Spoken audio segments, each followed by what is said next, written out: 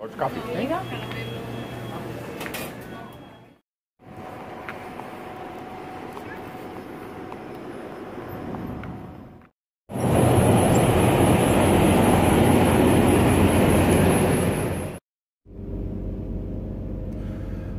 Where did my regular Osmo go? Where did it go? Wow. I know where it is. I cleaned my truck. My truck is pretty clean. It's cluttered, but it's clean. It has that nice pine sol scent going on in here. I cleaned and scrubbed the floors yesterday. Didn't Armor All, but I did Windex. I know you're probably not supposed to use Windex on your dash and stuff like that, but I did. Just to get rid of some of the dust, because I have electronics and stuff, my TV, my different Osmos and stuff like that, and cameras and electronics that I don't want to get dusty. So I dusted, cleaned my floors, took my regular Osmo off the window and put it back in the case because I don't use it on a daily basis, only on special occasions. So I put it back in the case. I probably will use it a couple times before January when I fly out to Las Vegas, definitely. But for the most part, it doesn't need to be on the window over there. If I'm gonna hit a roadside attraction, it only takes 2 or 3 minutes to set it up and put the Z-Access arm back on it and stuff like that. So I put it all away and kind of cleaned a little bit. I've been sitting here for 3 days watching TV shows that I never knew existed, like The Exorcist television show, which is not as good as the movie, but it's not too bad. I think because it's on network television, I think it's on Fox. I use Droid TV, so I turn my devices into DVRs and I just download current episodes of TV shows. So I've watched The Exorcist, and I did put it on reoccurring download new episodes, so I will continue watching that. But the mind-blowing show that is actually pretty good, and I would say comparable, if not better, to the movies, is Lethal Weapon. What a surprise. I watched episode 1, the pilot, and all the way through the current ones, which I think there's only 4 episodes now. Pretty good TV show. I don't know what network it's on, but wow. I like how they go into Riggs' backstory a lot more with the death of his wife and stuff like that. I really like that. It's turning out to be a pretty good and funny television show. So I got my coffee, and en route back, look what I found on the ground. Look what I found. It's a receipt. And no, it's not for McDonald's. Let me put my coffee down. Check this out. I'm in the state of Washington for another day. I get to go unload my load here in about... My appointment's at 6 o'clock. It's 1 o'clock now. I could check in 2 hours early, so I'm just going to stay here for a short amount of time before I drive over to the Walmart distribution center. And then I'm picking up tomorrow, heading back to Orlando. It's going to be a long drive, and also 3 more days of 0 cell phone service. So I'm warning you guys, these videos may not get uploaded for the next 3 days, or they may. It just depends on if I could find a Wi-Fi hotspot somewhere. But I found this coming back from that McDonald's right there. And it is from a store that is right here on this side of the street. There's a receipt for Altitudes. I think that's what it's called. Altitude, not altitudes. That would mean multiple altitudes. This is just Altitude. Is the camera going to focus? Front-facing camera focus. May not focus, but I could read it to you. I found this mind-blowing. I still think it's crazy and awesome that certain states let you be an adult. I don't know. I was just texting somebody that posted on my cannabis store video that I didn't feel dirty or weird walking into the store to explore it and try and document it. Even if I couldn't document it on video, I was able to document what I've seen through my eyes as I went through the store after I left the store. And yeah, I didn't feel dirty like if I was going into an adult bookstore or something like that, where I don't think I would feel comfortable walking in and purchasing something.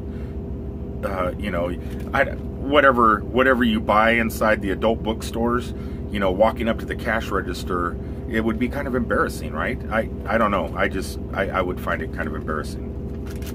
If I lived out here, I wouldn't be embarrassed walking in here, because the stores, they're not like the news media make them out to be. They're clean, nice. The patrons that walked in there, they didn't look like gang members or criminals and stuff like that. They were just like everyday normal people walking in. I said, they have a couch right next to the cash register. You could just kind of kick back.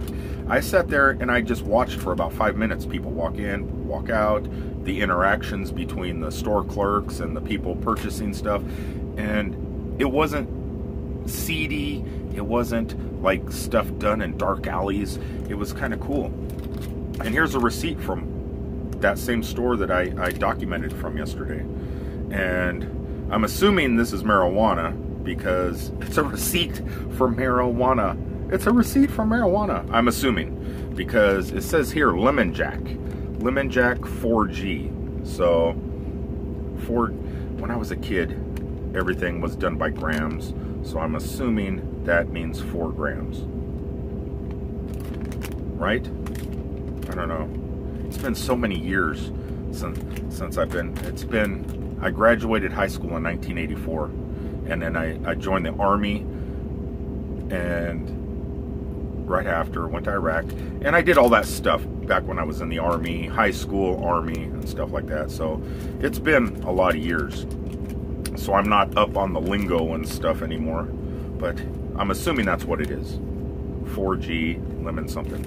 Now the price on this one here, subtotal, $44.64. Can you see that? $44.64. Tax. What do you think the tax on a $44 purchase would be? Let's say you go in and you buy a $44 t-shirt. That's a pretty expensive t-shirt. But you would expect $44, what is it normally? 6 or 7%. So $44, you're looking $3 tax maybe? Would that be? $4 at the most would be 10%. So let's say it's 10% tax in some states, but I know it's not. So you're looking at $3 or $4 on a $44 t-shirt. On a $44 purchase of this, $20.36 in tax on a $44 purchase. That's almost half. That's almost 50% tax. Is alcohol like that? I haven't walked into a liquor store and bought alcohol in quite a few years neither, but I never look at the receipts. So I don't know if this is way more than alcohol tax. I'm curious. I might have to walk into a liquor store and buy something small when I get home. I don't normally do that. If I'm gonna, the very few times a year that I do partake in adult beverages, it's usually once every couple months when I go home. I go to Universal Studios and hang out at City Walk, and you don't really see the tax because you're just buying it by the drink. I don't walk into stores and buy alcoholic beverages, but I might have to, just to see what the tax is on that. So a $44.64 purchase total comes out to $65. So you buy $44 worth of stuff, your bill is $65 even. That's a lot of tax. So if any government officials out there are having second thoughts about legalizing that in states, I would think twice about it. That's a lot in taxes. And if 90% or more of American people will walk into the stores and purchase that, you know how much tax money you guys are losing out on? Do you know? That is insane. I'm thinking about keeping this. I'm thinking about keeping that as a souvenir from the state of Washington. Prosser, Washington. Boy, I wish the front camera would focus. Is it going to focus on that? Let's see if I touch there. No, that doesn't focus. What that does is it makes it tracking. Watch. Oh, no, that's not it.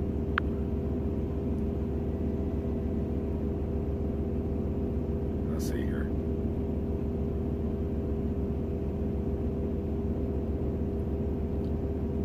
it doesn't track. Let's see here. Maybe I have to do this. It does. Look, my phone tracks my receipt. Ah, that's so cool. Track. This Osmo is awesome. Oh, I had to take. Oh, no. It's my phone is trying to find the receipt. But I just think, well, the Osmo is actually more awesome. Whoa. Come here, you. There you go. Turn back towards me. Turn back. There we go. I'll just keep it here. The Osmo is more awesome than this receipt, definitely. Well, since I have about 2 more hours to kill, I figured I'd pull up here next to the drive-through window at McDonald's because it's raining. Hopefully it doesn't turn to snow. I don't think it's going to, at least down here in the valley. But I figured get as close to the building as I can for my refills, because I'm assuming in 2 hours I could drink quite a large sum of McCafe. Made it. 3 days later, I drove 2 miles and I made it to my destination, but still won't let me on the property yet because I'm 2 hours early. So I've been sitting here for 3 days, decided to come over here just a little bit early, hoping they would let me on the property, but nope, I have to sit out here on the road for another 2 hours, just like every truck delivering tonight. Oh, I made it into a door finally. 8:30 at night. Almost 4 solid days of sitting here trying to get these butterball turkeys out of my trailer. Finally, it's happening. I feel the shakiness. Did you see that? See everything shaking? My truck is shaking. They're taking the butterballs out of my trailer. Awesome. I got the green light at 10 o'clock at night. I'm still waiting for my buzzer to go off, but I got a long walk up to the front, so I'm just going to go ahead and do a preemptive strike and head that way.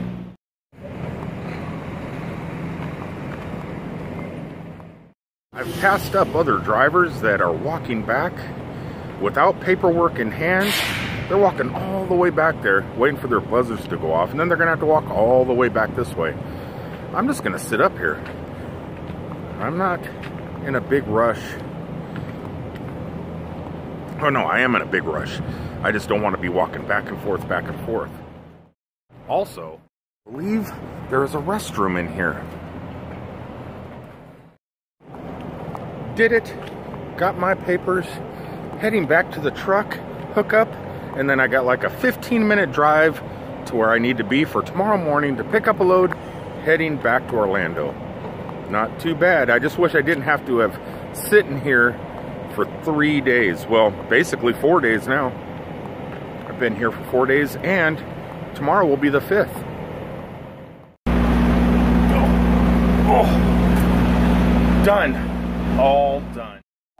Well, I made it to my pickup. It's nice and late, so I figure I'm gonna catch a little bit of Z's, wake up bright and early in the morning, upload today's daily vlog, even though there wasn't too much to record on it, just because it's the location, it's where I was. There was nothing to do.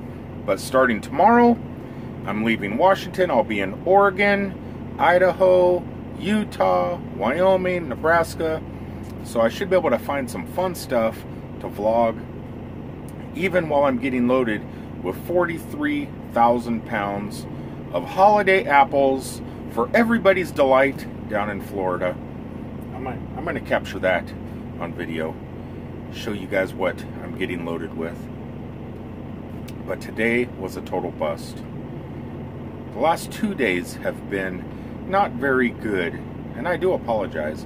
It's been making me think, well, maybe I should not do a daily vlog because sometimes there's just nothing to record. Yet I put this pressure on me to try and find something to record rather than me just talking to you like this. And I know it's not what you guys want to see. I mean, would I want to see it? Probably not. So it's making me doubt whether I should be doing a daily vlog or maybe just doing a couple vlogs a week. But I did create this channel and name it specifically The Daily Vlog.